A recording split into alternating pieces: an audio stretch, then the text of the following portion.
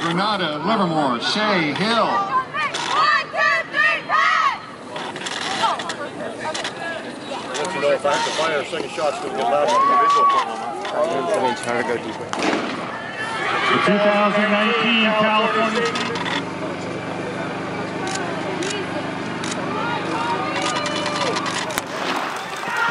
2019 California State Division II Boys Championship Race.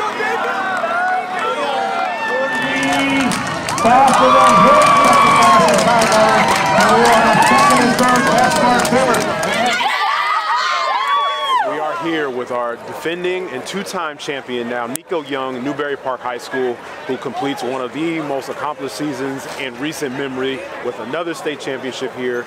14:29, the official time here today. Nico, first and foremost, congratulations. If you could, take us through the race. Yeah. Over the last couple weeks, there's been so much attention about a potential record shot here at Woodward Park, and would you do it, and how would you do this? Just take us through what you were thinking as you got on the start line here today. Yeah, well, I knew I had to make sure that my focus is still on next weekend and kind of just make sure that I'm not like destroying myself today. I think I made sure I took out the first mile really fast and then settled in for that second mile and see where I was at after that point, and then kind of took it from there at the third mile, and I kind of kicked it in a little bit. But yeah, I think that was kind of our whole team's mindset. We wanted to make sure that we were still focused on the big picture. So.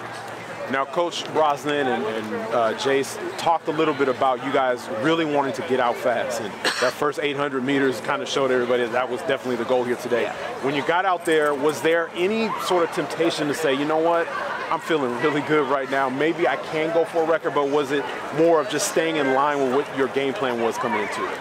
Yeah, I mean, I definitely felt that way. I definitely felt pretty good, so I thought about it, but I knew I'd rather do better next weekend than this weekend, so I kind of had to make sure that I reeled it in a little bit. But other than that, I think it was really good. Reeling it in and still running second fastest time here. Yeah. Just take us through coming through the finish line there. Yeah. When all the hoopla is over with and you have a chance to be a state champion for a second year in a row, something that doesn't always happen for a lot of runners. How special was that moment for you? It was really special. Because just being healthy this whole season and doing everything's going exactly like how I wanted it to go. Our girls are state champions and we were state champions. It just kind of all together is really just an awesome experience. So. We talked with Coach Brosnan about the balancing act of him having to coach the team and maybe even some individual stuff with you. Mm-hmm. We want your perspective in terms of balancing your individual accomplishments with obviously a team. Yeah. Because not only are you a standout individual, but you're a part of one of the best teams in the United States, and you guys went out and proved that here today. Yeah. How special was it to kind of share your individual success and have that team success throughout the season? It's extremely special because I know that along with my own accomplishments, we have our team's accomplishments, and we kind of can share everyone's successes together. It just makes every moment more special. So. From a historical standpoint, a lot of great runners have come through the state of California and accomplished a lot, and your name is now getting brought up with some of the absolute best, and in some cases, you're better than some of the best. How has that level of accomplishment kind of hit you, if it has, and how do you kind of block that out just to execute what you have to do week in and week out? Well, I still just got to like stay focused on my own training. I think my coach is really good at that. He's really good at allowing us to kind of just focus and make sure that we pay attention. We do hear those things, but don't let it get to us. Yeah. You talked a little bit about Coach Brosnan's influence. If you could just, what has he meant to you as an individual and then to you as your teammates? Yeah. Newbury Park was a program that's been building over the last few years. You guys, quote unquote, arrived last year by winning a title. Now you continue that this year. Like you mentioned earlier, the girls win for the first time. What has his influence been like for you?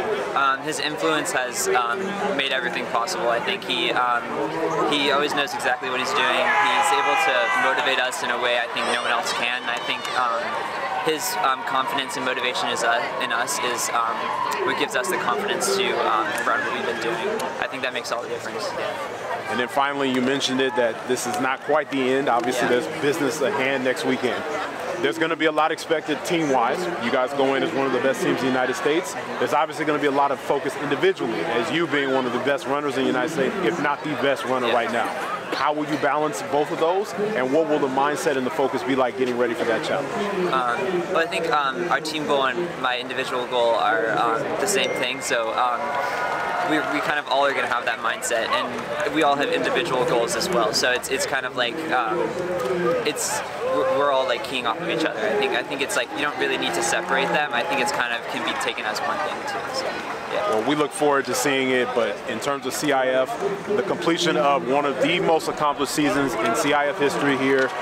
Newbury Park senior Nico Young wins his second consecutive Division II state championship, 14:29, second fastest time here at Woodward Park. Nico, congratulations on a great season and a great state championship.